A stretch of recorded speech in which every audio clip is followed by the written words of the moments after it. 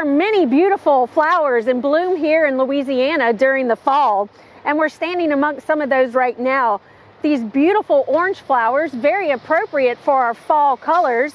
These are called lion's tail, and these plants are actually native to South Africa.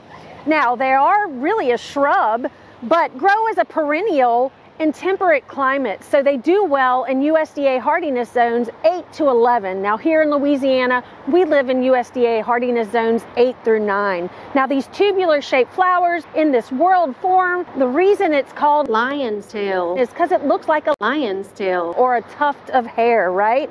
So very attractive flowers, especially to hummingbirds with that tubular shape.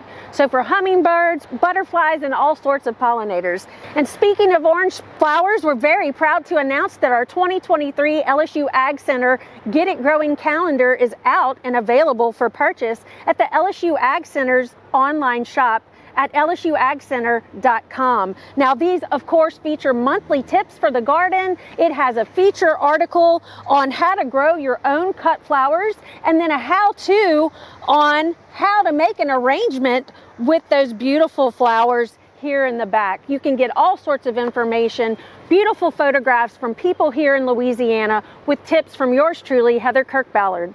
For Get It Growing, I'm Heather Kirk-Ballard with the LSU AgCenter.